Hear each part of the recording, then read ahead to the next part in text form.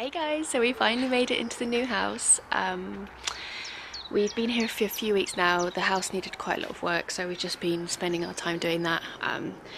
It's quite an old cottage, so the floorboards and everything needed kind of renovating and then painting and just so much stuff really. But I just wanted to show you the outside, so I'll just go to the front door.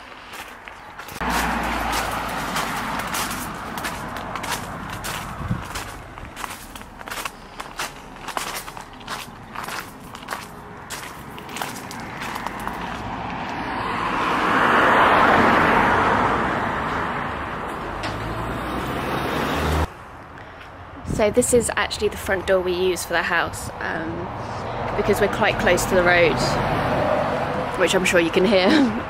We use this for our actual front door, and then next to it we have this brick kind of outhouse, which currently I'm trying to clear out and do up for putting our kiln, which will be a temporary space before we show you. It's a little bit full at the moment, but yeah, well, I'm hoping to get the kiln delivered next week, so the idea is to have it in this building just for now until we build the studio space, which I'll show you where that's going. So this is the garden and the greenhouse where the Harry Potter, aka my fiance Paul, is doing loads of gardening, and the idea is for this bits to be vegetable patches so that we can grow our own vegetables, which we've always wanted to do. It's just we've lived in big cities like London and Singapore that we've never had the space, so having all this countryside is really total dream. And then so this is our garden, and we also have this outhouse here which is quite run down, which we need to do up, but is good storage at the moment. So we're going to be using this for storage, and then all of my pottery gear is actually in the summer house, which is a pretty good size actually. I think I'm going to use this for storage and drying my pots once the studio's built, but my stuff actually all fits in here. Not that you can actually use the space for anything, just storage. So yeah, so this is inside. I have all my glazes, bisqueware, and some pots I saved from when I was in Singapore. And then also these are just more of my test pieces, and then I have some more glaze up here, and then my raw materials, and then this is my wheel all tucked up ready to go. So the idea until I actually get the studio is to set the wheel up in the kitchen, which, oh, and this is all my clay. Yeah, set the wheel up in the kitchen was really not ideal, but will work temporarily until the studio gets built. So I'll just show you that. So the idea is to have, so we want to keep the buildings that are already here, so this one will, once we do it up, will be for storage, and then I think I'm going to use that for drying pots, and then I'm planning to have the studio around here, so that this area here will be a little like seating area if you want to sit outside, and it'll be big enough to be able to do classes and everything, which I'm so excited about. And then out here we have this like kind of random piece of land, which I think would be hard if you didn't have anything in mind to what to do for this, but the idea is so it's actually a triangle, so it goes all the way back to there and then round here. We're actually next to a farmer, and then also surrounded by like protected woodland, so we're actually never overlooked, which is great. And our big plans are to have some wood-fired and pit-fired and raku kilns. In the future, all the kilns, like one step at a time, but until then we're just going to work on clearing the space up, setting the studio, but hopefully there'll be some exciting classes coming your way. So the idea is that people can come if they want to learn in person, but I'll also do some online stuff for your folks that don't live in the UK. Yeah, I don't know if I mentioned, we've moved to Bury St Edmunds, which is in Suffolk in the UK. So yeah, I'll do some videos of us setting up the studio and everything for you guys to see. But was so excited. Yeah, the garden's so pretty. We've had a couple of barbecues here already, so that's very exciting, especially if, well, we've never had a garden, so this is a dream, really, dream come true. I'll just show you.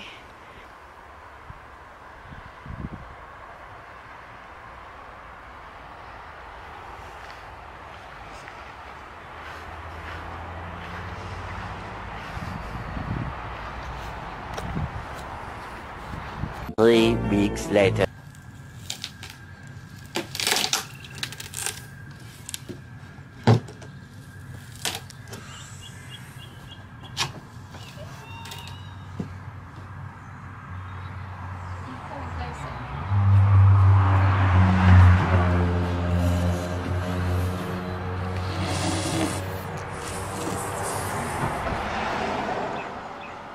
How do we get it out?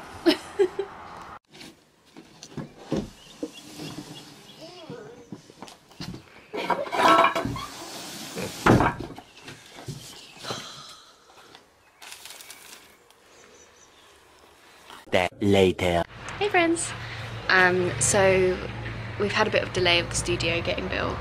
So until then we set up just a temporary space so that I can start working, because it's been quite a while since I've actually done any pottery.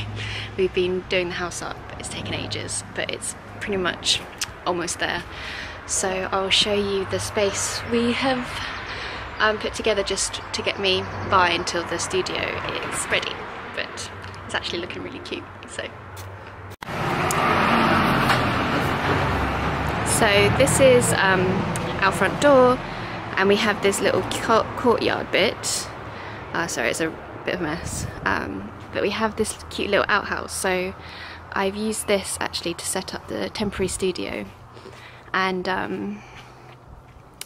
I got these from Okinawa in Japan, so they're meant to ward off, well, this one keeps good spirits in, and this wards off bad spirits, so I think they look really cute. Just in the, so you're meant to like put them flanking your house or whatever, but this is the studio. So I'll take you in.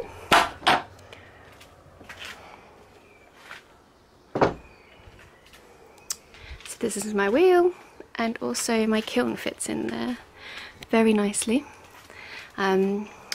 These smaller kilns are on wheels, so you can actually pull them out because they can't be less than 25 centimeters on each side, so when we pull it out it just fits real nicely, so that's good. And then I've also got space to put shelves above when it's not firing, so I can put my wearboards with pottery on the different levels while I'm throwing, which will be quite nice because I'll be throwing here, so it means I can just slot them in as I make them. Yeah, and then because I'm quite limited with space here, I just used some space underneath because I prop my wheel up on, these are on bricks, so that I can throw standing up, which is much better for my back. So underneath I can actually have some space to put things. So here all my wear boards, some cloths and stuff, and then these are just like little bits, wax resistant stuff, and then my banding wheel and scales for measuring out the weight when I wedge up clay. And also here I have all of my tools, because I used to keep these in like tubs and boxes, but I don't have space here for that, so I was like, hey, I could use one of these. These are for shoes and they're super cheap, so I just got one of these, and they actually fit all my tools really nicely. So down here I've got more throwing, so the stuff that's going to get wet, like my sponges, and these are all my throwing bits, and these are more for trimming, and then for my kuronuki carving clay stuff, and then bigger stuff like paintbrushes and just like odd tools. So I think that works really nicely. So I haven't actually thrown yet, I'm planning to throw today, so I'll let you know how I get on. And then also here I have my gauge from, that's made by a dude called Samuel, I'll put his link down below. And then also, hey, this mirror, okay, I just got, because my last one broke, and it means I can swivel it depending on, you know, what I'm throwing. Yeah, so these are the shelves, and so these are the wear boards I use. I just cut down plywood to size, and yeah, they're ready to go.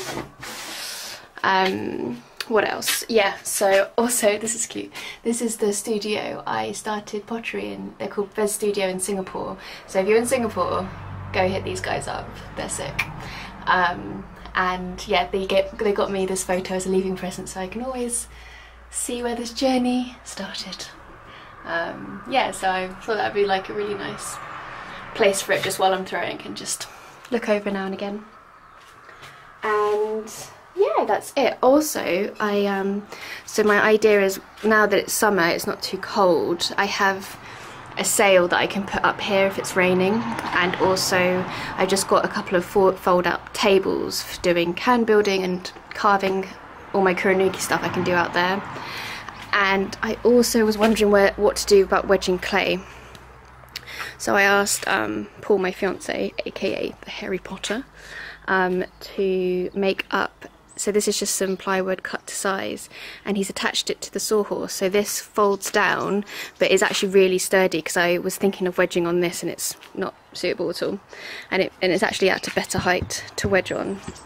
And it means I can wedge on this, my clay, and then just fold it down so it's not in the way. So yeah, I thought that was quite cool. So I'll let you know how I get on with that. But yeah, so I'm really excited to get started. I'll just let you go. I think I have a few orders for some dog bowls, and then I'm going to make loads of testers because I need to test the new kiln out on my glaze recipes. So I'll do that, and yeah, I'll show you how I get on with the new setup and everything, because it's much smaller than what I had before, but it's only temporary until we get the studio built. But still, it's a bit, you know, you have to get used to a new space and that. So I'll just show you where I actually keep all of my other stuff, like just all of my literally other stuff, like my glazes and my clay and that, in this. So in here, so this is a little summer house, and we got some kind of heavy duty shelves that, like just for the garage, like kind of shelves for the garage, and we just pop them in here. So at the moment, so this is going to be like my little reclaiming station. So I'm going to have my clay slop, so I'm planning to use 2 clays. This one I use more of, so it's why I have bigger buckets. And then this one, I'm going to put like my like trimmed, like dry stuff, sorry, clay I'm trimming off, so I want it to dry out before I add it to the slops. So that's why I've got 2 buckets there. And then all these are my plaster bats, so I can put clay slops here to dry out so the plaster soaks up the water from the clay. And I've got a few, because I've got a few of these just so I'm not waiting, because they can also get quite wet if you keep using them. You need to let them dry out a bit so that they can like really suck the water out of the clay. And then some of my clay I took, or my scales, the clay I took from my old place, and then also some of the clay I don't use as much, like the black clay. And I think I probably actually will try to start using this clay up so it leaves a bit of space, because I want to put my scales there. These are pretty bulky, so I'm saving these for the new studio. I'm just using electric scales because I don't want to like carry these back and forth. And we got actually a huge delivery of clay, because I'm always paranoid about like running out of clay and not being able to get any, because the supply is a bit up and down. So I have my little clay mountain here. So yeah, this is loads of clay. Can't remember how much actually, but yeah, something like 40 bags, I don't know. Yeah, so that can sit out here, it's fine for it to be out. So yeah, I have loads of clay, so I'm not worried about that anymore. And then this is slowly filling up with rubbish. So a huge compost pile, and then the compost pile that was here before that we're making a dent in. So it's taken a little while, so sorry I haven't been yeah, I've had to take a little break of like YouTube and everything, but we're slowly getting there, and hopefully very soon I'll start making tutorial videos and all that again in this new setup. Oh yeah, I'll just show you that we've been also working on the garden. So we've always wanted to grow veggies and stuff, but we've never had the space. So yeah, we've got a couple of plots going. The idea is to actually make all of this veg plots, and actually this bit as well. And then we want to set up some seating under the willow. So we have lettuce and sprouts, and then this is squash, corn, tomatoes, chilies, broccoli and cauliflower. And it's so nice to see, because we just moved in, we don't kind of know what's here, so it's nice to see all the plants like coming into bloom. Oh yeah, and then this is our more just herbs. So these are perennials, so we planted, yeah, what have we got? Fennel, chives, parsley, tarragon, oregano, mint, rosemary, artichoke, and what's this one? I can't remember. Thyme maybe? And then peas. So yeah. So I think I'm going to make some, next I'll be making some dog bowls, so I'll show you that. And also some test tiles, just some wheel thrown test tiles to make sure my glazes are the same in this kiln as they were in my previous setup. So I'll let you know how that goes in a bit. Bye. A few moments later. Morning guys. So I just thought I'd show you what I'm up to today. So the kiln actually under fired again. It's under fired twice now. The new kiln. I've called her Tallulah. Yeah, she's under fired like twice now. So we're going to adjust the program, so increase the temperature a little, probably by 8 degrees C, and then also increase the hold time, just so that the whole chamber gets up to temperature, and I'm hoping that that will sort the problem. If not, we can also, you know, increase temperature again, but I think it's best to do small intervals while we're testing her. So that's her second test firing, so this will be her third, and hopefully she gets up. But yeah, I'll show you that in a sec. So yeah, I was just actually going through yesterday trying to remind myself of the glazes I have. This is one of my particular favourites, so it's like a nice white, like icy white. Inside is really, it actually behaves really nicely on the this speckled clay. So I'm just going to put these put these away. This one I totally love. So this is on a red clay, and it's just gone such a beautiful, warm, kind of like browny, orange, yellow colour. Looks like butterscotch or something. So nice. So I think this would be cool actually for like autumnal collections. Yeah, so this is where I've just, so my testers are just living down here, and these are bisque fired testers as well, and my little glow at slip casting, which I'm hoping to do more of. Yeah, so I forgot what I came in here for now.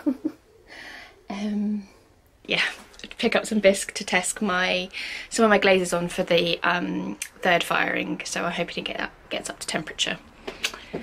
I have named her Tallulah, and she is a Rhoda Ecotop 43 litre, and I'll show you inside. So these are just a few test wears I was doing, and it's almost getting there. So this is a big bowl.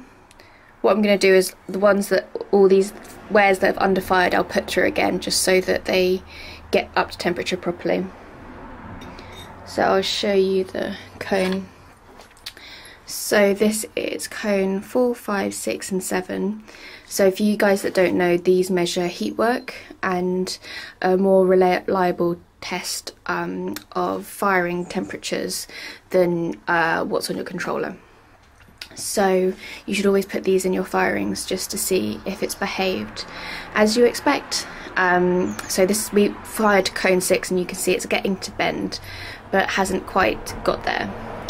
So yeah, we're going to increase it, like I said, we're going to increase the temperature and increase the hold as well. So I'll show you underneath. And this is the same set of cones, and as you can see, cone 6 isn't bending as much as this other one. So you can see it's slightly lower temp down there, which makes sense because the probe is higher up, so that's what's actually measuring the temperature on your controller. But some of the glazes still are okay actually. This one, it's one of my favourite glazes. It's an opal glaze.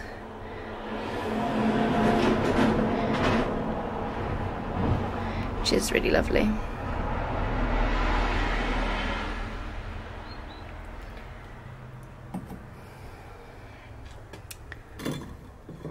This is the same one as well.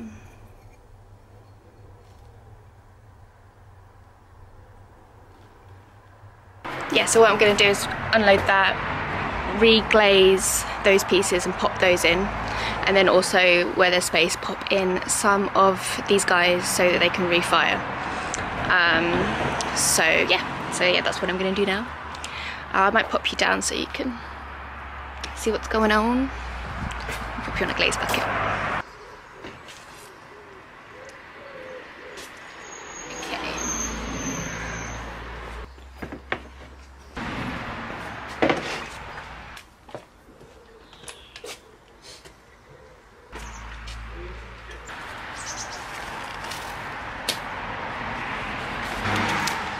Sorry, it just cut out.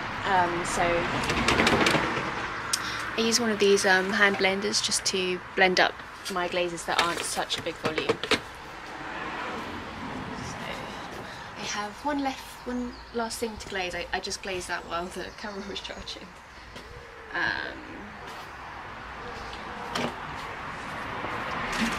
So this one is Lynette's Opal from John Burt's mid-range fire book. It's one of my faves.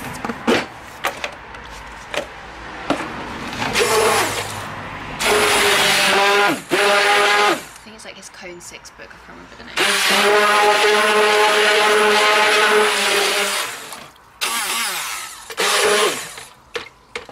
This is just some water just to put it in and clean.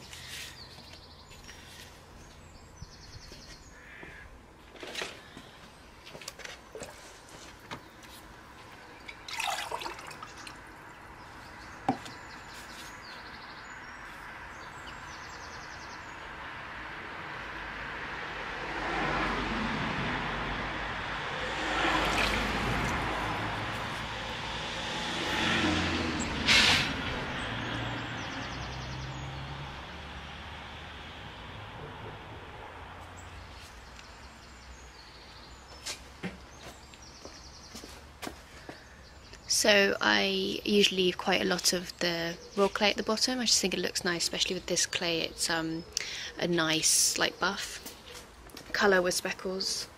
I think I'll leave it there for this week. I just want to say thanks guys for sticking with me because I haven't uploaded a video for a while. We were just moving house and everything, I just didn't have time, but now everything's getting kind of more sorted. Yeah, I'm hoping to upload like at least every month, maybe every 2 weeks. So yeah, if you guys want to see anything specific from me, just leave it in the comments down below and I'll try to make a video for your suggestions. Thinking to do more like day in the life of what I do in a day in the pottery studio, and then also when like bigger things are happening, like when we get the studio built, I'll obviously like film that, and more of my Karanuki carving tutorials. But anyway, yeah, if you guys have suggestions, just leave them down below. So anyway, until next time, bye!